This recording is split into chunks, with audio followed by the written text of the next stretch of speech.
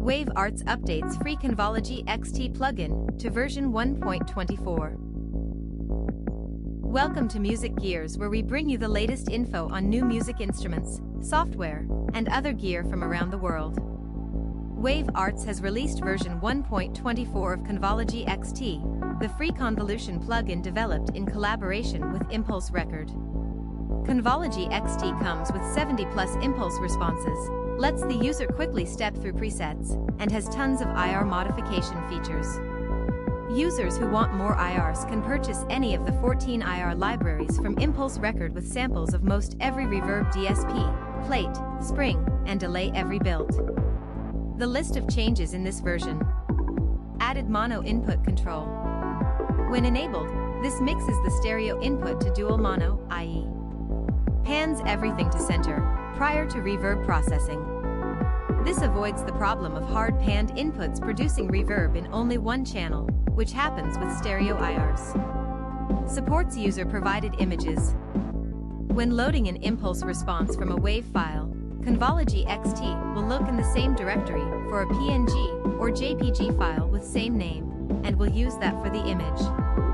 More specifically, an image name which matches the start of the IR name will be used, so for example Room.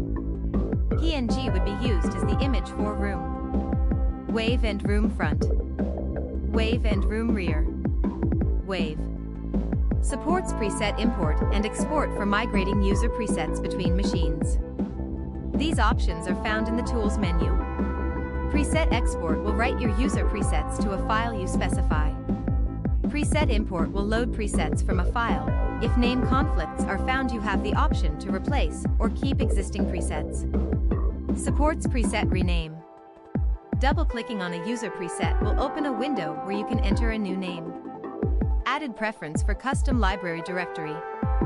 Convology XT already supports installing libraries to external drives, but the installation path is standardized: /program data /impulse record /Convology XT libraries on Windows and /library /application support /impulse record /Convology XT libraries on macOS.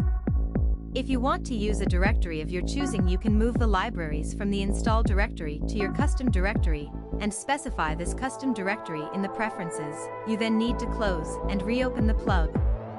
This feature may be helpful to users who automatically clone drives, and hence Convology XT shows multiple copies of the libraries. Fix some preset bugs. Forward slashes are not allowed in preset names and will be converted to underscores. Empty user preset names are not allowed. After registering a library, the current IR is automatically reloaded to remove the library not licensed error without having to manually change presets. In File Browser, mouse over on directory shows a tooltip with the full path name of the directory. When demo times out, the plug shows timeout message and status display along with helpful tooltips. The plugin does require registration with a serial that can be obtained for free at the Impulse Record store.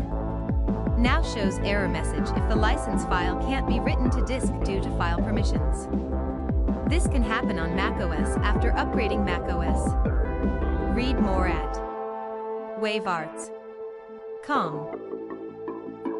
Please like this video if you found it helpful, and if you'd like to stay informed on the latest in music gear releases and limited time discount offers, please subscribe. Thanks for watching.